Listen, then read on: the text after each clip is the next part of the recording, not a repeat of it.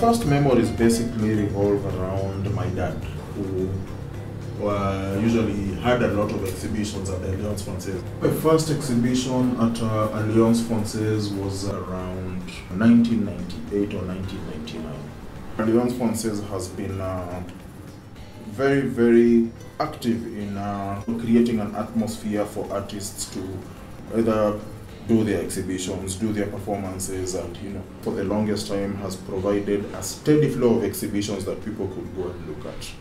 I speak to a lot of people, especially in the arts community, who are extremely grateful to the Alliance Française for the support that they have provided over the years, and wish them a very happy 70th anniversary, and we hope that they will be here for the next 200 years.